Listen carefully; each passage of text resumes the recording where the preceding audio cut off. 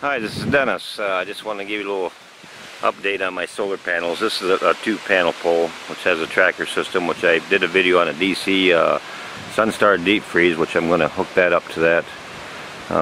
Just something simple. Don't take much solar panels to run that deep freeze. But right now it's just temporarily sitting there hooked up. Matter of fact, right now it's hooked up to a hot water heater. I did have it hooked up to the deep freeze. It worked fine for what I'm going to use it for.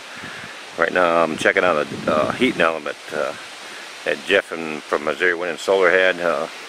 Right now it's up to like 130 degrees. It seems to be working fine. You know, it's not a heating element that you want to use every day, but if you got a shop that's got a hot water heater in it, works great for that. Matter of fact, I'm going to use it for that. And I got PEX line underneath my floor in my building, and I'm going to try to see what I can do by heating my floor in the wintertime with that heating element. I'm going to do a video on that heating element, but right now I'm doing it on batteries. This is my 8-panel pole, 230 watt panels. It's got the solar time tracker on it. It's nice to have a solar time tracker when you're doing batteries, because you want to make sure you get all the power you can. Days that you might get a half a day with some sun, so you want to make sure you're dragging all the power you can with it. This, like I said, it's got the solar time tracker on it. Solar time tracker is very affordable. I did check on the other trackers, and they went anywhere between $3,500 to $4,000. It's just out crazy. But I am a type of guy that's likes to.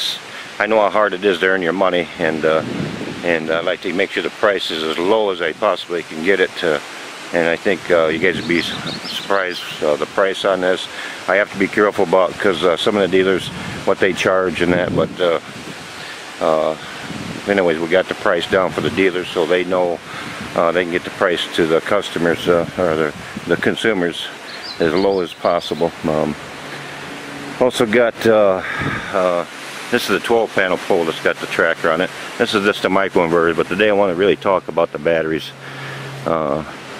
I got some power companies going to do some solar fields, and they're going to be using our tracker system. Matter of fact, even in Alaska, they want to use our solar time tracker, because their trackers that they got are not working very well, and they can't get some very good support. So they're very well interested in the solar time tracker, and they said, matter of fact, they came up with that idea once, but they never went through with it. So anyways, that's what they're going to do. But my intention is to show you these batteries. Anybody has batteries, we all know they're very expensive. But I ended up messing up a couple batteries because I had a hard time getting my head up on it here, and I always figured, well, I'll do it tomorrow and do it the next day, finally ended up destroying a couple batteries. But this is called Water Technology. This is made by, let's see, I got a whole thing here. Absolutely great. They give you this 5-gallon jug, and they give you all the tubing, and they give you this little dial here so you can see if water is going into your batteries. If it spins, you know your battery's taking water. They give you this little light, which I stuck it inside this box. This is really my battery. It tells you where my batteries are at. So I just stuck it in here, but if somebody had a box, if their battery's in, they can put this light outside their box. So it's got a pretty good long cable on it. Goes all the way down to your batteries. But when this light turns red, it will tell you that your batteries are low, they need water. So then what you do is take the end, this end here goes up to that jug. It's got a chuck valve on it, and you just plug it into this line here. Once they gave you all the line, you remove your caps from your batteries and slip these in. They got a little white float, and this little white button will pop up, tell you your batteries are also full.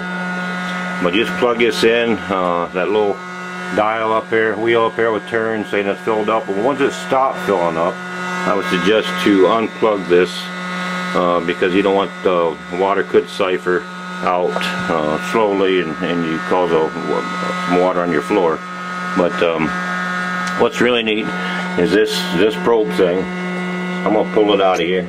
This probe sits in your batteries. It sits a 1/4 inch above your plates.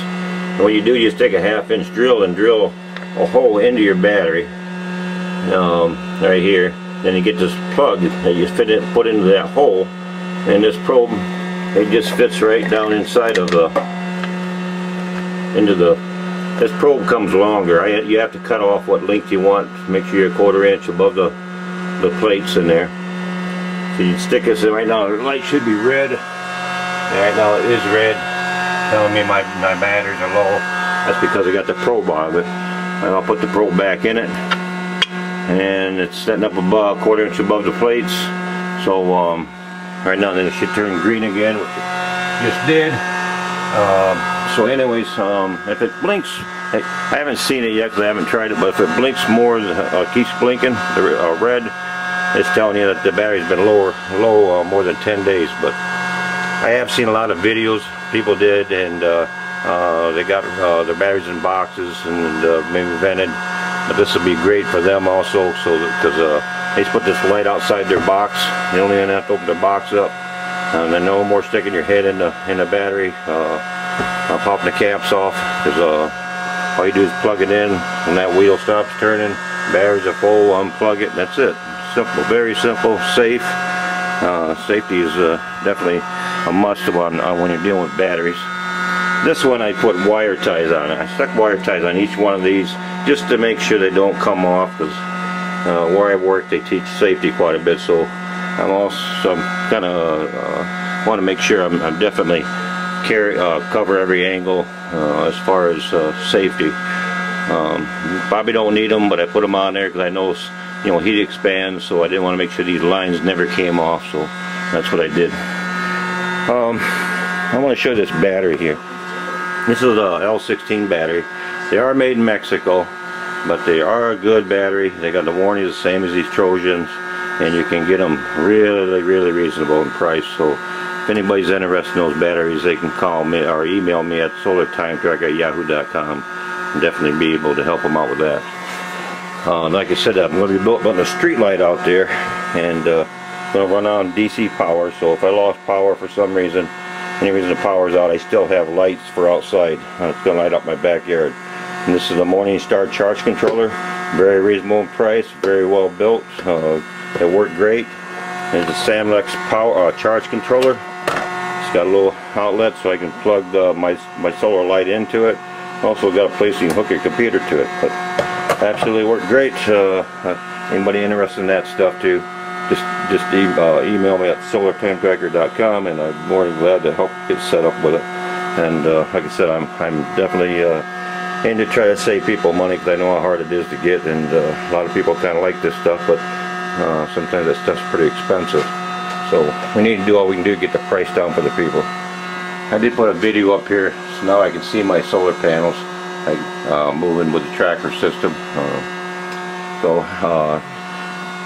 Heard some stuff on Jeff, Missouri Wind and Solar, and I tell you what, I worked with that guy, called him, I could call him, I dealt with other people. I actually had no problem with it. In fact, I bought this charge controller here for my wind turbine. I bought my Classic, I bought my Outback, and he's done everything he could to give me a good deal on it, and as a matter of fact, he taught me a lot on it. I learned a lot from Jeff at Missouri Wind and Solar.